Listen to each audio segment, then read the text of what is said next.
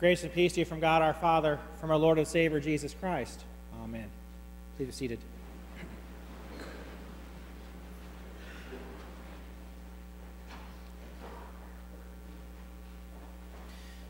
As you are probably aware, this evening, most of the entire sports world will be focused on Minneapolis, Minnesota for the Super Bowl. But you might not be aware that at this point next week, a week from today, most of the sports world will be instead focused on Pyeongchang, South Korea, as the Winter Olympics begin next Sunday. My wife and I, we love watching the Olympics every time they roll around, both the Winter and the Summer Olympics. We like to watch in the Winter Olympics, we like to watch the figure skating, the short and long track speed skating, the downhill skiing. We've even been known to watch curling from time to time. We love watching the Olympics. Of course, we like the Summer Olympics a little bit more because there's always more events, more competitions. But these Olympics that roll around every couple years will be focused on starting next week. Somebody else actually, more than likely, watched the Olympics at some point in his life, the Apostle Paul. Now, we don't know that for sure that he actually watched the Greek Olympics. It's not recorded in the Bible per se. We don't have anything in history that says that he did actually watch them. But he lived in a time where the Greek Olympics were extremely popular. And we can almost guarantee that he probably watched, maybe not the Greek games, but he watched another comparable set of games called the Isthmian Games. You see, the Isthmian Games were centered in the town of the city of Corinth. The Isthmian Games, it refers to this, isthmus means this narrow strip of land that connected Corinth to Greece. And on this strip of narrow land, they had these Isthmian Games every 2 years in the spring. And we know that Paul stationed himself in the city of Corinth right around the year 50 to 52 A.D. And we know that the Isthmian Games took place in the spring of 51. So Paul was in Corinth when these Isthmian Games, these Olympic Games, took place. And so he probably had an opportunity to get to see the festivities, to see all the competitions. But Paul was in Corinth for another reason. You see, when the Isthmian Games came around, thousands on thousands of people would descend upon that region, upon the city of Corinth, much like these past few weeks as thousands of people have descended upon Minneapolis, Minnesota for the Super Bowl. As these people descended upon Corinth, Corinth didn't have big skyscraper hotels to accommodate all the travelers and all the guests. Instead, those who were visiting Corinth for the games would encamp in the surrounding fields next to the stadiums in tents, temporary tent dwellings. And guess who just happens to be a tent maker by trade? The Apostle Paul. So as he's in Corinth, in the city of Corinth, he's able to be there, and he's got his companions, Priscilla and Aquila, who also make tents. And it's a perfect opportunity, as thousands of people are there for the games, it's a perfect opportunity for him not only to do his trade of making tents, but the more important work for him was sharing the gospel. As those thousands of people gathered there to gather around those games, he was able to share that gospel. And it's also not a surprise to us then that Paul actually uses athletic competition or these games as an illustration for the Christian faith. I want you to turn with me in your bulletins to page 4, this epistle reading of his letter to the Corinthians.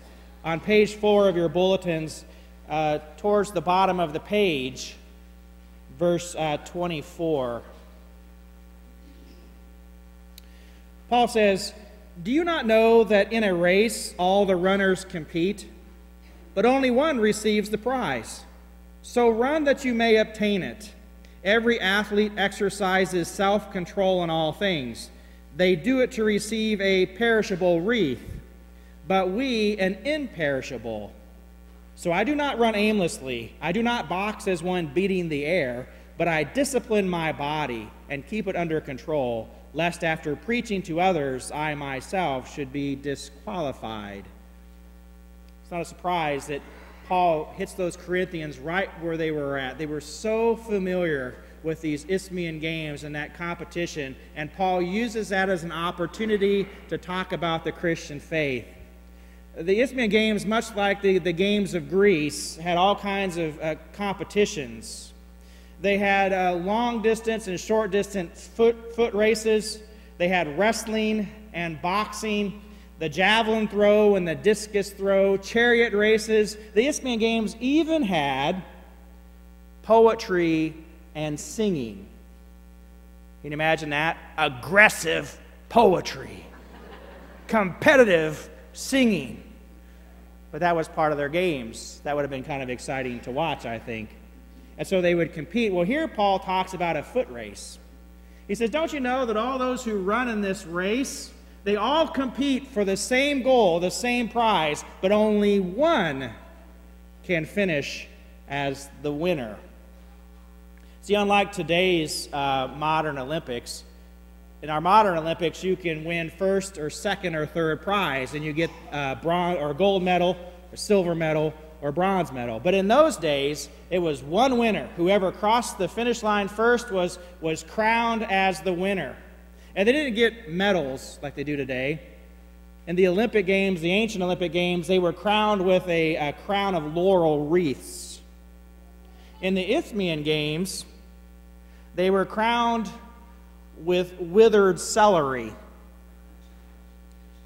So I guess you would say today, we would say today's Olympics, we would say go for the gold. Back in those days, it was go for the greens. Go for the greens. Only one winner would receive that championship crown, that award. Now, Paul is not making an illustration here to say that you and I, as we run this race of the Christian faith, that we are competing with each other. That's not his point. His point is that we are indeed racing. We are running a race with perseverance. We are running this race. And Paul would be clear with us as we understand that you and I are not going to win this race based on anything that we do. We're not competing because of our good works. For you and I know, just as Paul knows and knew, that very often we stray off a course. We're not perfect in the way in which we live our lives. And many times we are distracted by the things of this world and we veer off of the trail we should be running on. And many times we are engulfed with our own sinful passions and desires. No, we know our own sinfulness. And we are not running a race as somehow trying to be good people, as somehow to earn something. Because Christ has already given us the victory. Christ has already given us this crown, this award. Because Christ himself ran the race in our place. Christ led that perfect life that you and I cannot lead. He never strayed off course. And in the end, as he crossed the finish line, his hands were lifted high. Not lifted high in victory, but lifted high and nailed to a cross. Though Jesus kept the race perfectly, ran that race perfectly, on the cross he got the punishment that our sins deserve. On the cross, Jesus got the agony of defeat of our sins so that you and I could know the thrill of his victory as he overcame sin and death, rising from the grave. And because of his death and resurrection, Jesus, out of grace and out of love, has given us his victory. It belongs to us right here and now. And it has nothing to do with us at all. And he has given us this crown of victory. Not a crown of laurel leaves or celery that withers and spoils. Not a metal of gold or bronze or silver that eventually will tarnish and lose its luster. Not fame and fortune that is here today and gone tomorrow. No, he has given us a crown that lasts forever. Not a perishable crown, but an imperishable crown, the crown of forgiveness, eternal life, and resurrection on the last day. Christ has given us the victory. The game, the race is already won, and he waits for us at the finish line. And yet, we still run. We still run this race of faith. So, knowing that victory is already ours, how do we as God's people, how do we as Christians run this race that's marked out for us? How are we to live? What are we to do? Paul would say, every athlete exercises self-control in all things, and they discipline their bodies, keeping it under control. One of the things I've always enjoyed when I watch the Olympics is hearing all the stories of these athletes. I think about how these athletes, whether they're Olympic athletes or any other athletes, think about all the training they have to undergo. Not just training to get stronger or to get faster, but training so that they can control their minds and their bodies, so that their minds and bodies will function the way they need to at the time of competition. They do the same activities, the same routines, the same behaviors over and over and over again. That's what training is. It's repetition. Today we would call that muscle memory. Muscle memory is when you train your muscle to act a certain way through repetition, so much so that it gets to the point where you no longer have to tell your arm to do this or your leg to do that. It just does it because it's trained. It has muscle memory. And so that's what these athletes do. Over and over again, they train themselves for this competition. Think of all the hours, all the days, all the weeks, all the months, all the years that Olympic athletes undergo training so they can compete. Michael Phelps, who's perhaps probably the most renowned Olympian, obviously a swimmer, once talked about his training schedule. He would swim 5 to 6 hours a day and then spend another 1 to 2 hours a day in stretching or lifting weights. And he did that 6 days a week. Now that's commitment towards a goal. But commitment that requires self-discipline. Commitment that requires self-control. You see, discipline means to repeatedly do those things you know you should be doing, but also at the same time refusing to do those things that will get in the way of you achieving your goal.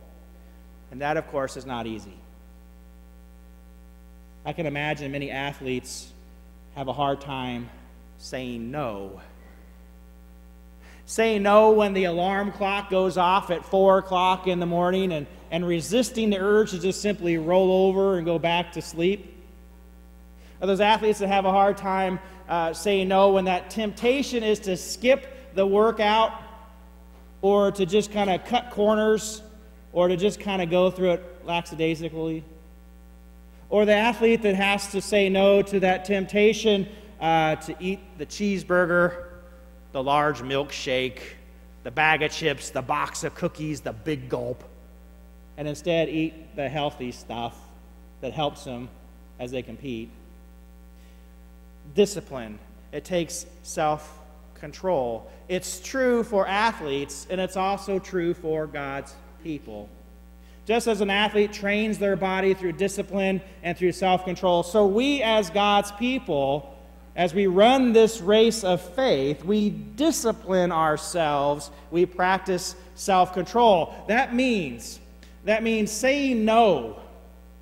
Saying no to the temptations of the flesh that would have us get involved in things that are outside of God's Word. It means saying no to those distractions that this world offers that would lead us astray. It means saying no to that temptation to to not be about what God wants us to be about, sharing the good news of Jesus' death and resurrection. That self-control that's needed to discipline our bodies, to discipline our lives as we run this race. And here's the thing, we can't do it. We don't have the ability within ourselves to lead self-controlled lives because we have that sinful nature.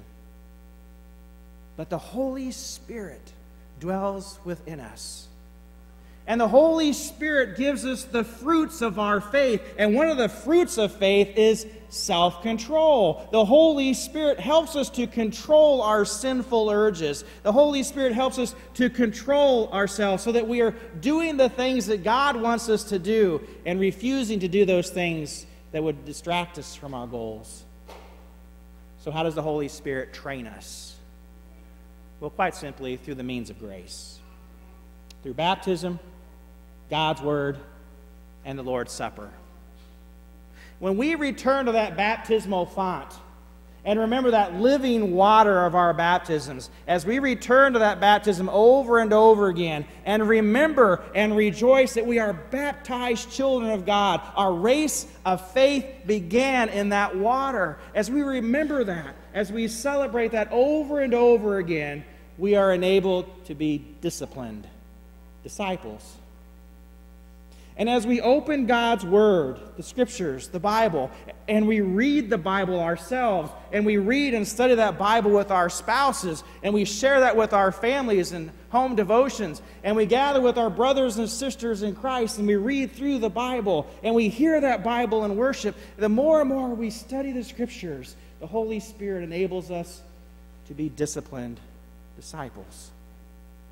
And as we gather in worship with our family of faith, and we hear God's Word, and those times we gather at this altar and receive Christ and His body and blood, our sins are forgiven, our faith is strengthened, and the Holy Spirit works, enabling us to be disciplined disciples. The Apostle Paul says, "Let us run with perseverance this race marked out for us. The victory is already assured. Christ is risen and Christ has given us His victory. But we still have this race to run."